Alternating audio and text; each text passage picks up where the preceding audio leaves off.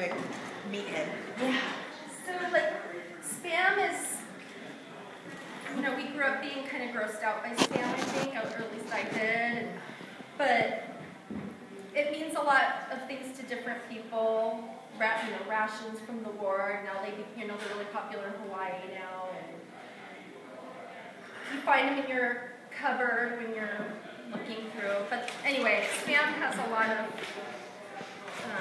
I don't know which way it's facing, but I did a clown head. I'll turn it around. Here's a Vienna sausage. Yeah, Vienna sausage collar. So I'll go ahead and finish the face, and then, like the inspiration. I don't know if any of you are familiar with Dino the Clown. He's a local clown.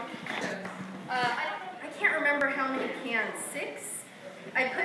There's 2 full cans laying side by side at the bottom for the shoulders, and then I piled just these monoliths of Spam on each other, and then I melted Velveeta cheese and coated it. Sorry, I wanted to do it all here and now, but it would be too hard to. So I didn't want you all to have to sit here too long. But so then I just very, very thinly sliced the. Oh, I forgot. You know what?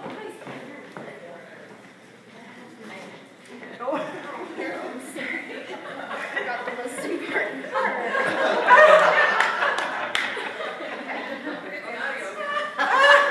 It's wireless.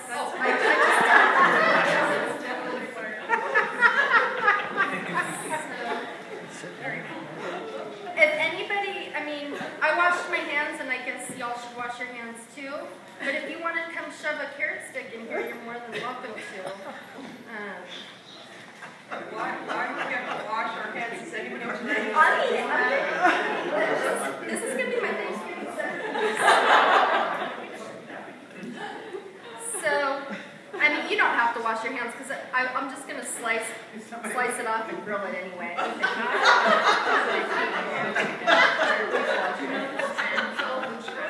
No. Oh wait, yes, I've heard that. That's good. I'm going to break it. Oh, it's okay. They don't want the injury. It helps if you put like the thicker end in. But I'll try to be fast about this. But I think this would look like Dino. Now, does Dino know about your? Okay, sure. Not that I don't think so. All the spray cheese. Who doesn't love easy cheese? So is Dino a clown on the island, you said? Yeah. I remember seeing if you go upstairs, there's a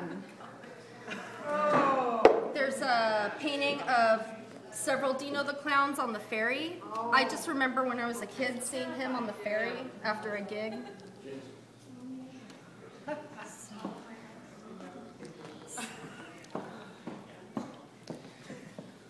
It's super fun, and I have a lot of fun doing it, and I feel like the more things that I do, the more exposure I get out there, people will know who I am. And it's worked out pretty well so far.